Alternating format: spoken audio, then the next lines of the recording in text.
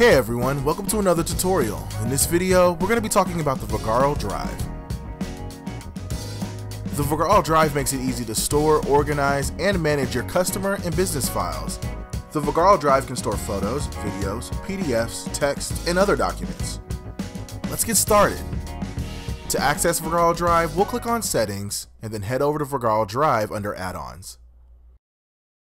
If you've already activated Vagaro Drive to use with forms, you'll see this dashboard. If not, you'll be prompted to get started with Vagaro Drive. You can add or change your Vagaro Drive storage plan at any time by clicking Change Plan. You'll get this pop-up showing the details of how you're using your file storage. Choose from 5, 10, 50, and 100 GB storage plans to store all your files. See the link below to learn about activating Vagaro Drive.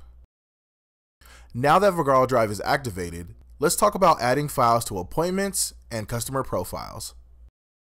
From the calendar screen, when you book or edit an appointment, you'll see a place to add a file in the appointment notes field. You can also quickly upload a file by clicking Upload File from the drop-down menu when clicking on an appointment. You can drag and drop or select files to add to the appointment. You can even select multiple files to upload at once. You'll be prompted with the uploader where you can name your file and give it a description as well as add more files if needed. Once they're added, click Upload, and the files will be added to this appointment as well as your Vagaro Drive. Please note, all files uploaded to an appointment or customer profile are internal facing, meaning that they are not shared with your customers upon upload. You can also add files directly to a customer's profile. In the Customer Management screen, find the customer whose profile you would like to add a file to. Once selected, there's a tab called Files. Click there. Here you'll see Appointment Files, which are any files associated with any appointment this customer has scheduled on the calendar. Customer files are files relating to a specific customer. And form files are any files that have been uploaded from forms your customers have filled out. Form files also include any digital documents attached to a SOAP note. Click Upload and choose between appointment files and customer files. Adding an appointment file here is another way to upload a file to an appointment like we did on the calendar screen. But for this example, we're going to choose customer files. You'll get this pop-up. You can drag and drop or select a file to add to this customer's profile. Here you can name your file, give it a description, and add more files if needed. Once your files are added, click Upload and your files will be added to your customer's profile as well as Vagaro Drive. Let's take a step back and look at the Vagaro Drive dashboard. On the left side of your screen, you'll see the main controls for Vagaro Drive.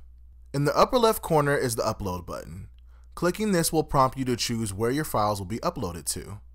Appointment files will associate files with specific appointments for individual customers. An example of this is a customer's haircut after their appointment. Customer files are customer-related files that are not connected to appointments. An example of this is fitness progress pictures for personal training clients. And business files are files for your business such as lease agreements, employee files, etc. These are also not connected to appointments or clients. Here you can see the different folders to view these different types of uploads. Clicking each folder will show you all the files that are in each one. The view of all these files can be changed to List or Grid View. Files can be sorted by these options and also can be searched by using the search box. In addition to sorting and searching files, we can find files using filters at the top of the page. We can select a range of dates for appointments we're looking for and can narrow down results by specific customers. Each file type folder will even have its own filter criteria.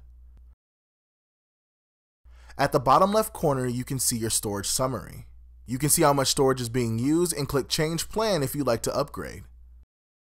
Now let's take a look at uploading a file directly to Vagaro Drive. For this example, we'll upload a business file, but the support article linked below has instructions for all types of uploads. We'll go to the uploader and choose Business File. You'll get this pop-up. You can drag and drop or select files like we did before. The file can be named and given a description.